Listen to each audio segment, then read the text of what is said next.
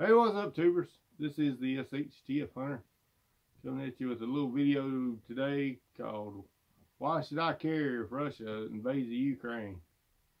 Now, I tell a lot of people I'm about to quit watching the news, and to some extent that is true.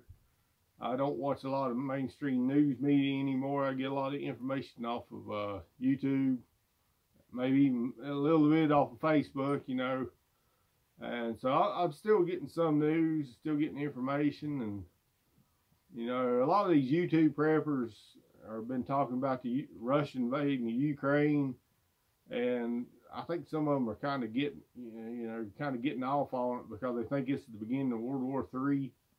And my question is, well, why should I even care if Russia invades the Ukraine? I don't care. It's, we got borders here in the U.S. that need protecting worse than a country where the president and his son made a lot of money several years ago.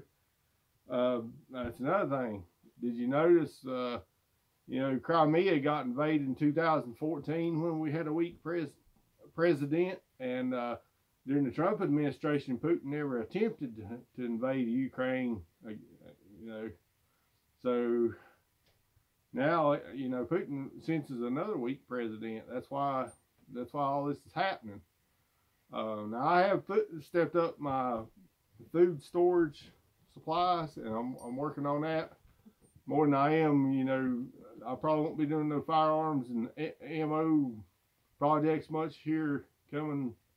But I stepped up my food storage supplies not because of what's going on with Russia and Ukraine, but because we got 3 more years left of Biden. Supply chain's bad, inflation's high, gas prices are high. Do you really want to catch yourself unprepared, with all this going on? And so what? From what I've understood about what's actually going on now in Russia, or Ukraine, is there's been shelling going on, and it's been between. For anybody who haven't kept up with this a little bit, in the Ukraine there are Russian separatists. That, the ones that on the side of the river where the borders with Russia more, there are Russian separatists. And they would love to, see Ukraine go back into Russia.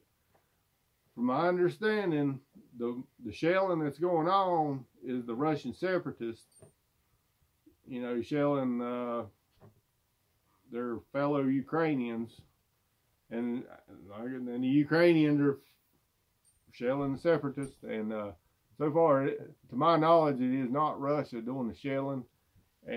But do I believe that the Russian separatists are getting their artillery from Russia, directly from Russian supplies? Yes. That's pretty. Somebody's got to be funding them, so that's a pretty safe guess to believe in right there. So, but honestly, I could care less if Russia invades Ukraine. We got problems here at home that need addressing worse, and I think the president needs to worry about that.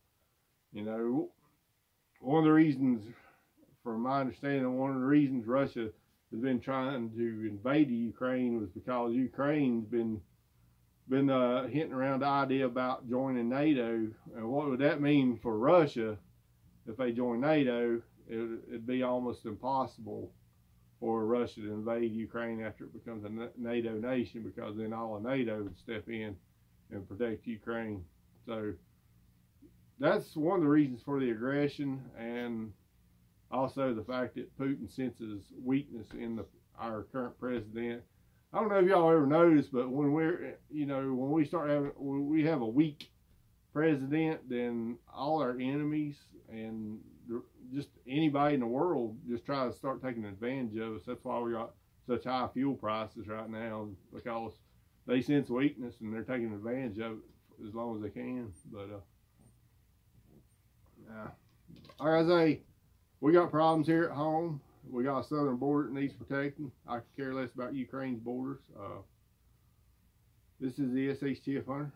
I'm out.